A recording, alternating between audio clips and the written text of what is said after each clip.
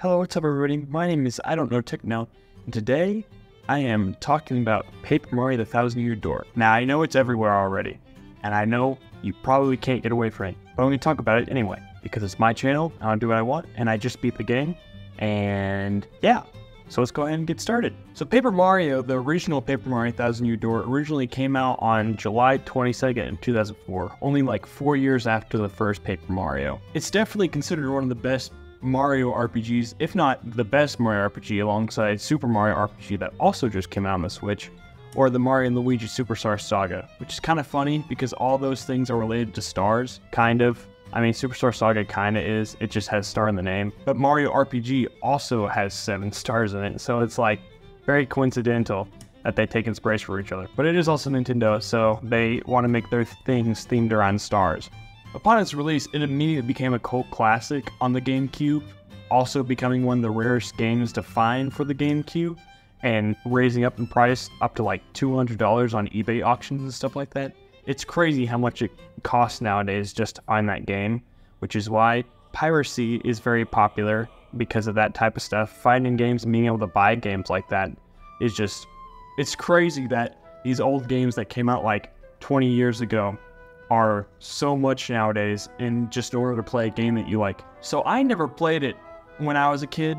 I was way too young, that was before my generation. I never got to play it because, like I said, way too expensive. But then just last year, I think in September, they announced that they're remaking the game officially, but there wasn't a set release date. But then we finally got the official release date for May 23rd, 2024, just a few months ago. And I got it. I pre-ordered it, and I just finished it today. So I wanted to give my honest review on the story. I wanted to go over all the drama that happened with it, because there was definitely a little bit of drama. Mostly just people overreacting about dumb things, especially for a Nintendo game. I have a few pros and a few cons, because obviously there's that to every game, but yeah, let's go ahead and get started then. So the first controversy I want to discuss is people saying that the game is way too shiny. I don't really know why they would say that, because it's more just the lighting, and better lighting obviously equals better reflections, and paper is obviously reflective, and it is a game called Paper Mario. And that leads me into the second part too, where they don't like the modernization of it, where it looks like a modern Paper Mario game. They didn't give it the white outline or anything, which people have been complaining about for a while, but I personally like that. But they did give it that glisten that actual paper has, and they also made all the backgrounds and stuff like that look more like cardboard and paper. That's the only thing I think the modern Paper Mario games did do well, because I like the way it looks. I like that a Paper Mario game actually looks like it's made out of paper. I think that's such good stylization. And even though the modern games have been just kind of okay to garbage, that was one thing they really set well to make the games look as good as possible and play as well, or play as okay as possible. They focused more on the graphics than they focused on the actual gameplay aspect. Thinking that it was a good gameplay aspect, like when they did Origami King, which I like a lot. It's not my favorite Paper Mario game, but I think it's well enough, and they actually did put effort into the system, not just making it some card-based system or anything like that. I like that system. Even though you still have to buy the items every once in a while, and you still have to go back and do stuff, I think it's a solid game, but I think it really shines in the way it looks. The way that it's stylized and the way that it's made. That's my favorite part of how modern Paper Mario looks.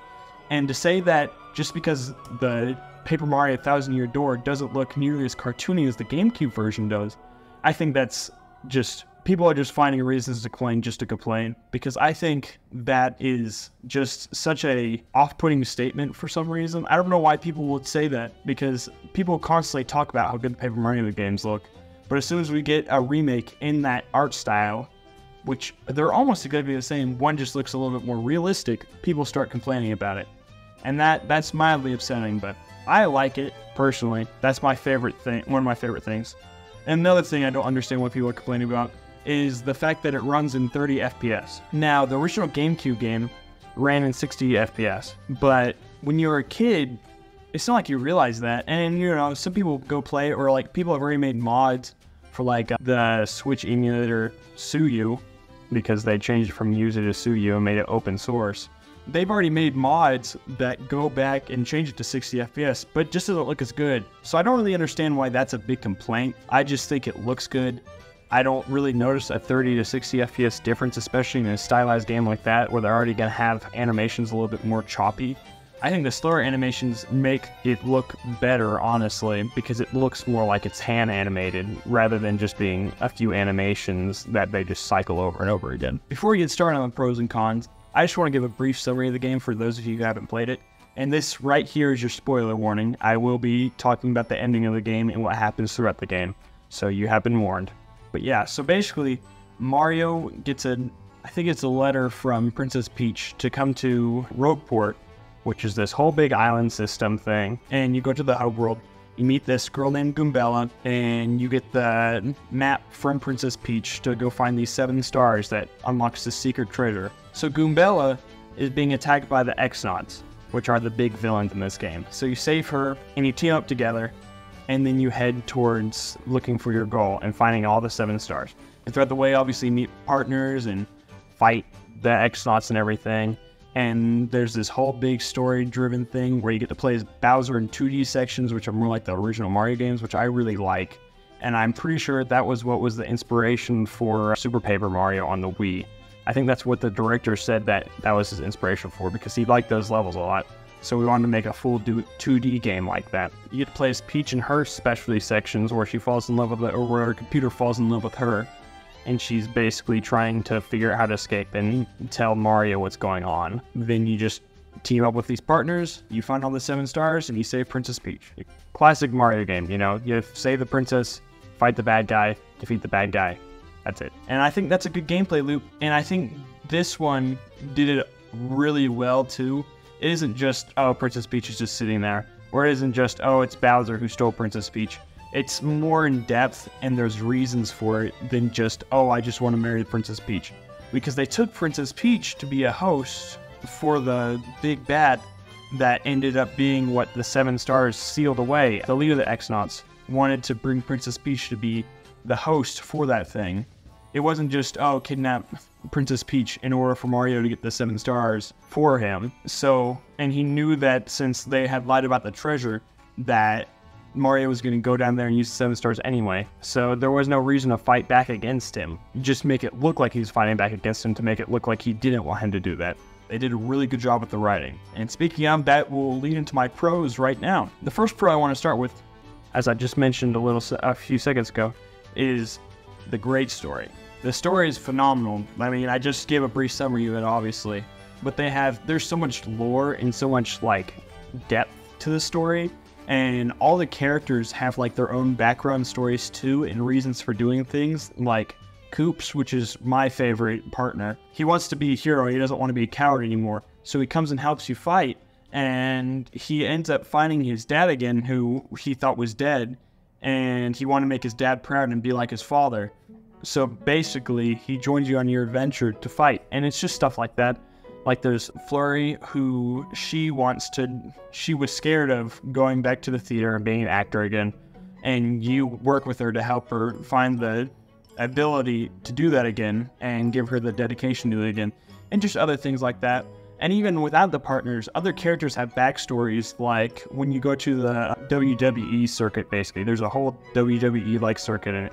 The assistant to the manager, she works there because she's trying to save her brother, and she doesn't know what happened to him, but she suspects things of it, and she brings you on because she knows you're strong enough to defeat her. So you hear this whole story about what happened to him, and you finally save him at the end. And it's like, they do that for so many background characters, even characters you wouldn't really know about they do that for, or characters you'll never see again. It really makes you feel like you're in the game's world. So they just do a great job with that. Besides that, I also talked about this in the controversy section. The visuals. Man, is this a beautiful game. They just did such a good job with the way they remade it, and it looks like it's made out of paper. And I personally like that style. I think that's the best thing Paper Mario's done, and that's the only good thing Paper Mario's done for a really long time. And they just did such a good job handling that. It's not just a retexture, it's a full-on remake. It's built from the ground up with whole new textures and whole new code and everything. And they did just such a good job. The lighting's beautiful. There's so many sections that just look so much more vibrant just with the added lighting compared to the original with the more flat tones and cartoony style. and they added depth and texture to characters, like the paper texture and stuff like that. I love that, and the attention to detail in the game because of that is just so awesome. It's just, they did such a good job with it, and I'm really happy they remade it. And finally, one of the best parts about the game, which maybe it's just because we haven't had a good gameplay loop like it in a long time, but is the gameplay loop. The recurring battle system where you get the jump and the hammer and you get to use items, but you also get the 7-star power moves. So basically you get 6 different moves, and each move takes different amount of star power, and it fluctuates obviously as you go through. But each move does something different. Like one, you can get your health, your flower points. One you can use to raise your defense. And each one has like quick time event. They all have quick time events that you'll use to set up your movements. And every move is like a quick time event, basically. I mean, it's pretty simple. It's a Nintendo game, so it isn't like super in depth or anything. But they all have their own set of quick time events. And they're all fun and they're all rewarding. And you also have style moves. So like in between moves, you can do style moves, which you like hit an extra button or something like that really fast. And you get extra star points in order to use the star moves faster and be able to use them more and more. And then the power-up system in the game, or the level system in the game, is really good. Every time you beat a few enemies, you get these star points, and you'll use them to upgrade yourself once you get 100. And you start off getting like 5 from an enemy, and obviously the stronger you get, the less star points the enemy gives you. But it does a good job with the level scaling with that, where it starts to give you harder and harder enemies in most locations that you go to on a regular basis. Not really back in the old locations, but in any of the locations that you go to commonly, like in Rogueport, after a certain period when they start noticing that the enemies do give you less and less star points, they start putting harder and harder enemies so that you don't have to just run around everywhere to try to upgrade yourself. I mean, the boss fights also work the same as the actual system. They don't change up the gameplay. They keep it about the same, except it's a little bit harder. But you get like 20 to 30 star points per boss. So usually you'll get an extra level by the time you beat a chapter. And each chapter has a boss at the end, except for the 8th chapter. It has a few different bosses, but obviously it's the last chapter of the game. So it makes sense that it'd be a little bit harder. Now, here's the part where I talk about some of my cons. One of the big things I thought was just okay about the game. I didn't hate it. I'm not saying that I hated it. I'm not saying it's the worst part of the game, but it's the badge system. And I know that people aren't going to agree with that because a lot of people like the badge system, but it's more of the ability to do more badges. I don't like that you get 5 points for health, 5 points for flower points for whenever you upgrade a level. But then when you go to get badge points, you only get 3 apiece. And I get it because most of the badges work on a 1, 2, 3 system. But if you want to use those nicer badges, you gotta give up more points. But as the game progresses and gets harder, you don't really have time to do more battle points, if you know what I mean. It's just harder to give up those points to get badges when it affects, like, when you need that health or you need that flower points, because it gets hard in the game. And it isn't like, one of the big things I also didn't like is that even though I grinded for it, I did a bunch of enemy trials, like I did the Pinot Hunter trials, and I did some other stuff to try to get points. I still only ended with like 33 badge points by the end of it, which is, it seems like a lot, but that's only like 8 badges. And when you have to do like a specific amount to get like enemy defenses down and stuff like that, it's just hard to allocate all that. And as you get more and more leveled up, the higher the badge amount gets. And super nice badges use like 6 to 7 points, which, you know, when you use that, you're giving up 7 different badges you could use, or 5 different badges you can use. But that may just be me complaining about something that I shouldn't be complaining about because I'm not good enough or something like that. I'm just not good enough at playing this game, or I should just allocate that and try to be better. And there's also weird badges too, like you get 5 hearts if you give up 3 of your battle points or your badge points. But it doesn't really make sense because then you just shouldn't get the badge points. It should just put it straight into the heart points already. I didn't really get why they had badges like that. And they also have it with the flower points too, where you get a badge that has 5 points, but you have to give up 3 slots for your badge points. But you only get 3 apiece, so why wouldn't you just ignore that and just go straight to that? You also get a lot of repeat badges, but the badges, some of the badges, when you get repeat badges, they don't do anything when they repeat. There's some where it like builds up over time, like you can get a heart badge and a heart badge, and every time you get one of those 5 heart badges, you can double it and double it and double it. It adds more and more. But there's just some badges that I have like 4 of the same badge in my inventory, but I can't do anything with, I can only use 1, because if I do all 4 of them, then it's just a waste of 3 badge points. So there's no point in doing all 4 of them. I just don't think that was a very good system. I mean, obviously it's a GameCube game and it was the second game Paper Mario, so they were still working out the kinks. But I think that system is like the one thing that I really don't like, the badge system. It's not that I hate it, and I mean, I like it for the most part. It's just there's nitpicks that I have about it. I mean, everything that I'm saying right here is a nitpick, because I still enjoyed it, and I still enjoyed using the badges like that and having that power scaling. So I'm really just nitpicking here, because it's hard to find things that I really didn't like about this game. But that was one part that was more of a, oh, that's annoying. I wish that was different. Now, second is, I don't know if I'm just bad at this game at some points, or if I was just playing too long and then I just couldn't figure out things. But some of the puzzles, like, I was fine. I'd be fine and I'd be doing some of the hardest puzzles. And then I get to a point and I just could not figure it out.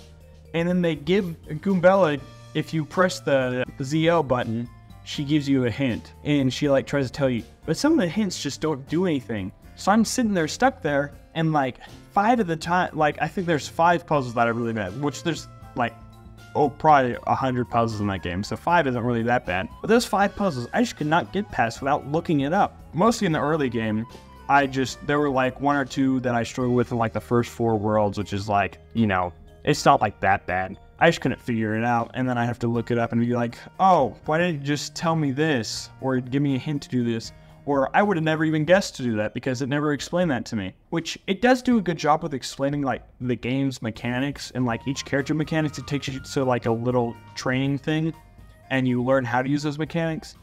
But even then, it doesn't tell you like all the places you use stuff for, and I think that's one of the things that really made me struggle with some puzzles, is not telling me what all I need to use those things for. And then the last part, the part of the game that it was so grueling to get past. It probably took me about three of those hours out of that 35-hour runtime was just spent going through the end game. And it wasn't like there was any comic relief to keep you energized, and keep you going through. There wasn't really much dialogue to puzzle. Then fight 5 enemies in a room, then fight 5 enemies in a room, and then go to another puzzle room, and then fight 3 enemies in a room, but then go through 2 puzzle rooms.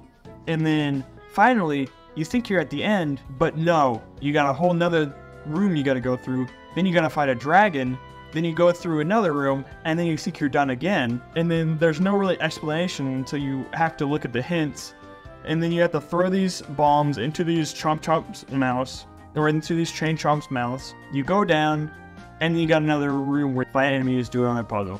And then finally you get to the end, you do a boss fight with the leader of the X-Nauts. You beat him, then he goes into a cutscene, he's like, I'm just gonna kill you. Or if you try to come close to me, then Princess Peach is dead. And then Bowser shows up, and you think, oh, thank God, well, Bowser's here now. Now I don't have to fight anymore because Bowser just fell through the ceiling. No, then you do another boss fight that takes about 20 minutes, and then you finally beat Bowser. And then you go through and you finally beat it, and you're like, oh, thank God, I can go save Peach now. But no, the X-Naut leader, while you're fighting Bowser, takes Princess Peach, and he goes down another flight of steps, where you're fighting the final boss. And then you're going through forever. It takes like another 10 minutes just to get to this point, and you just can't damage it for like 5 minutes. And you're like, where's wrong? Am I just doing something wrong? But no, it just goes straight to a cutscene. Then a whole another cackling thing where she's like, oh, join me, or don't, and I'll kill you. And then you're like, no, I'm not going to join you. And then you go into the cutscenes where all the 7 stars go up in space, or go out across Rogueport and everything, and start going into all the towns that you've been to. And you basically, you get the power of encouragement and the power of everybody gives you their power, which, you know, I did like that part, and I like the cutscene. So it's just, I had been playing for like 3 hours straight, and I still wasn't done with the boss fight. And then another cutscene, and then you get another cutscene, and you think, oh, finally, am I done now? Is this finally over? And then you get kicked out of the game. It just says, okay, we're just gonna take you back to the title screen. So you're like, okay, well, I'll go back into the game. And you go back into the game, and you got another 5 minutes of cutscene to sit through. And it was just, that was the most grueling part of that game. It didn't like ruin my experience, and I'm sure that I'll get people complaining about how, oh man, well, that's just how video games work, stuff like that. But yeah, that's my ranting about Paper Mario 1000 Year Door. I just want to talk about it because I just beat it for the first time ever. It's the first time I ever played it. I mean, I've watched old gameplay videos of it, but I never played it myself. And I just wanted to give my opinion just in case any of you guys wanted to get it. I would suggest getting it. I give it a 9 out of 10, no matter what I think, and no matter what my personal opinion is. I'm still gonna give it a 9 out of 10 because it was a fun game to play. And I always go through games too fast because I like playing games really fast for some reason. And that was a game that was able to let me slow down and just get through slower. But yeah, thank you all for watching. I appreciate you watching my video. I'm sorry, I know I'm making a 1000 Year Door video because I'm sure you've seen plenty of them if you're watching this video. But yeah, I'll see you guys in the next video.